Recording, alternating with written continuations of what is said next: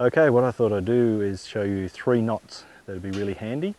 The first one will be how to put your lead rope or your macate or your horseman's reins while you're riding your horse, how to tie them on the horn.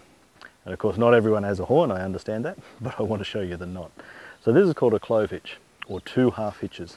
The idea would be the rope that goes down to the clip on the halter or the reins, so down to the bit, is there, the other end is here.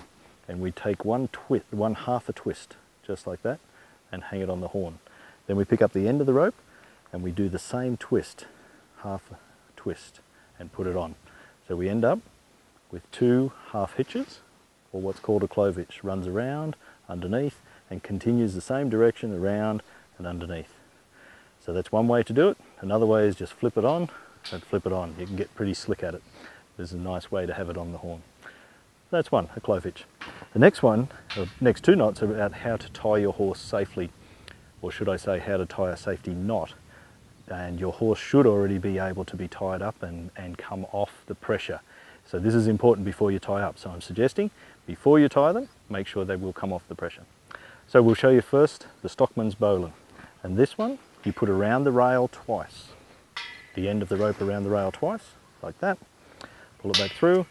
Now we make what we might call a halo in the piece that goes to the horse or to the halter.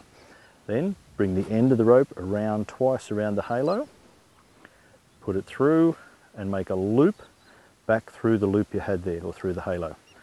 So it's all like this. Now it's kind of loose, so what we do is pull the piece tight that goes to the horse. And now we have it tied. Now some horses are very clever. They can actually undo these because they play with the rope and they can just pull it undone. So what you can do again is put a half hitch around the loop. And of course, as much as you can, keep your fingers out of the loops. So when you want to come undone, undo the lock, the half hitch, and then pull the rope, and it comes undone, comes undone, comes undone, and then you just take it off the rail. So it's a good safety knot. So the second one is a great one. It's called a bank robber knot, or a John Wayne knot. Fold your rope in half and lay the loop over the rail. So now, take the end piece of the rope between the loop and the piece that goes to the horse. Bring it around the loop first, right around, back underneath the main line, bring the end over and make a loop again and put it through this loop.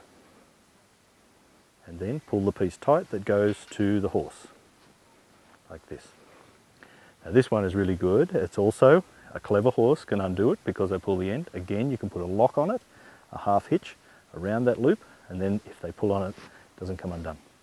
When you want to get it off, again, it's a safety knot. You can undo it, pull it, pull it, pull it, and it just falls off the rail. That's why it's called a bank robber knot, because they used to use it in the movies. Go in and rob the bank, come out, grab the horse, and away they go.